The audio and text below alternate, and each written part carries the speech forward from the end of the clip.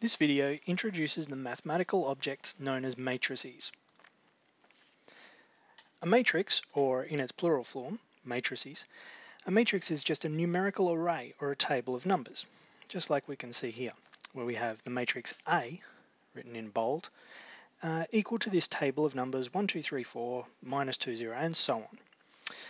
There are a lot of new terms associated with matrices that we'll become familiar with and that we need to know about.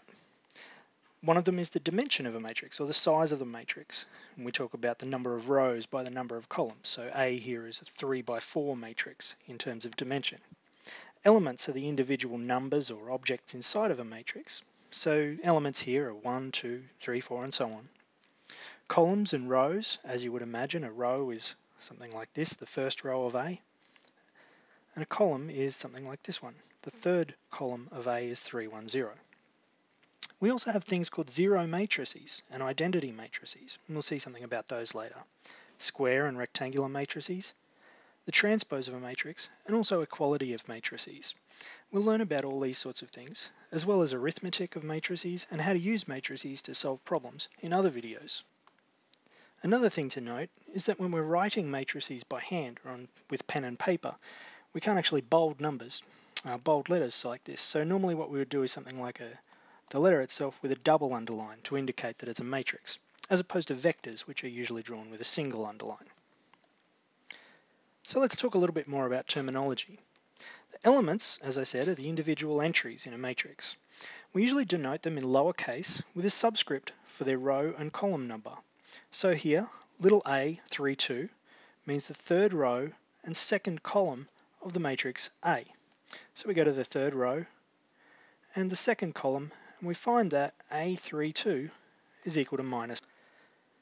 A34 would be equal to 2, and A13 would be equal to the number 3. Columns and rows, like we saw, are vertical or horizontal lines of entries in a matrix. So row number 2, we can see up here, is minus 2, 0, 1, and 3. Sometimes we write that as a vector, and sometimes still we might write that as A2. We could also find that the fourth column of A would be 4, 3, 2, and so on. The dimension is the size of a matrix, and a matrix size is usually determined or written in terms of the number of rows by the number of columns. Here we have 3 rows and 4 columns in A, so A has dimension 3 by 4. We call it a 3 by 4 matrix. It's rectangular because those numbers are not equal. Let's have a look at an example. Here we have a matrix M. We're asked to see what the dimension of M is, then to write down the second column matrix of M, and then write what is the value of element M34 and M43. Give yourself a couple of moments now to have a go at that, and then come back to the video and see if you've got the same as I have.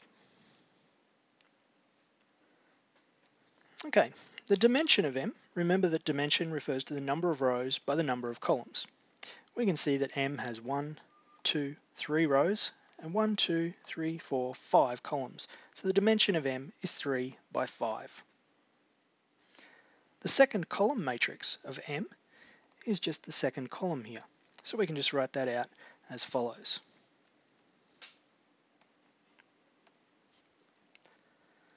You can see that I've used the notation M matrix, a star to mean all of the rows, and a 2 to mean the second column.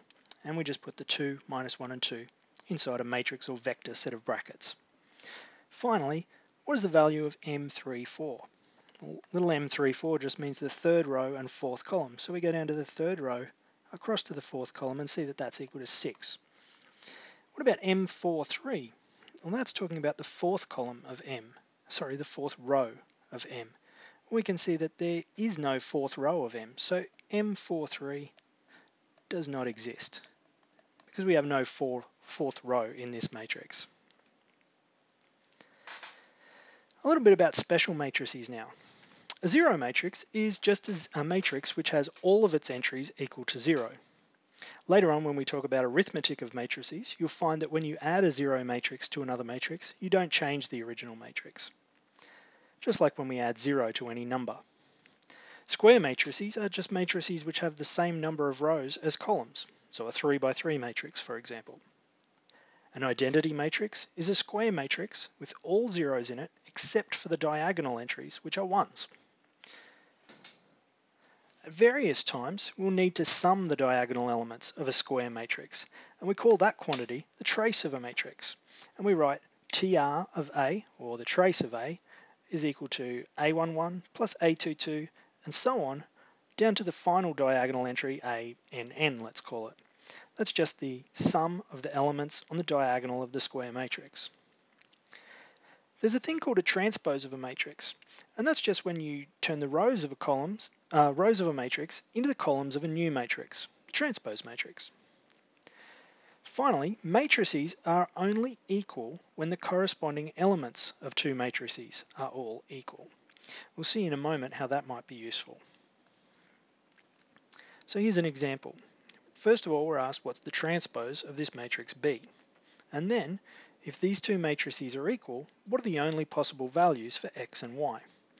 Again, give yourself a moment to try this out for yourself before coming back and following through in the video. Okay, when we transpose a matrix, remember that on the previous slide we learnt that that means the rows become the columns of a new matrix. So B is a 2 by 5 matrix, so B transpose, which we write capital B matrix with a big T in the superscript, will be a matrix with 5 rows and 2 columns, the opposite of what B had. The first row of B will become the first column of B transpose, so we write 1, 2, minus 1, 0, and 1 in that column. The second row of B becomes the second column of B transpose, 0, 3, minus 2, 3, and 0, and that's the transpose matrix. In part B, we're asked what are the only possible values that x and y can take on if we have this matrix equality. Remember that if two matrices are equal to each other, their corresponding entries or elements must be equal. So we know that we must have 2x minus y equal to 2, the first elements equal to each other, and minus y equal to 0.